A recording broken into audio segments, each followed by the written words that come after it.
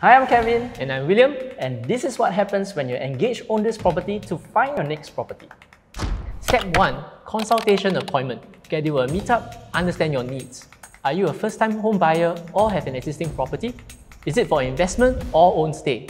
Want to move near schools or your family? Plan out your finances and timeline.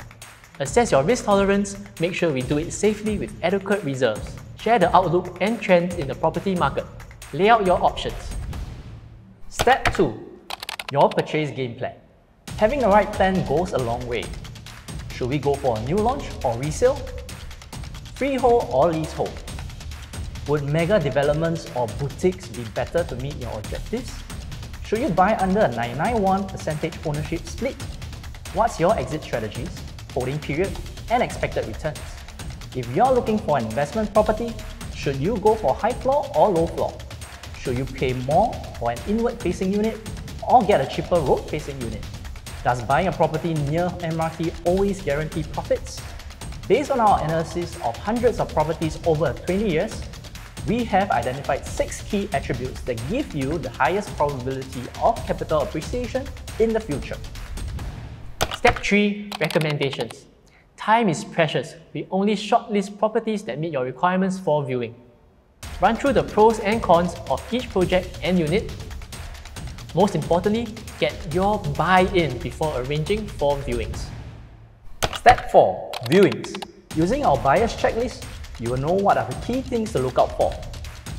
During unit analysis, we check the defects. Is there water leakage or termites? Will your unit be affected by the west sun?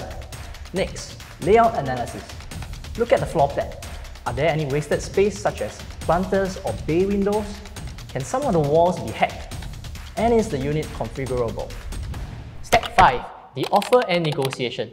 Like a unit, put in the offer. But wait! Check the valuation, latest market transactions, other units asking price. Find out what the seller really needs. Do they need a longer timeline to accommodate moving? Can we structure an exercise period that incentivizes the seller? Sometimes, buying their furniture also helps. Come up with a competitive offer. Further negotiations can happen, but we'll always be fighting for the best deal for you. Sometimes your offer isn't accepted. So, we will always prepare your next alternatives. Step 6. The close.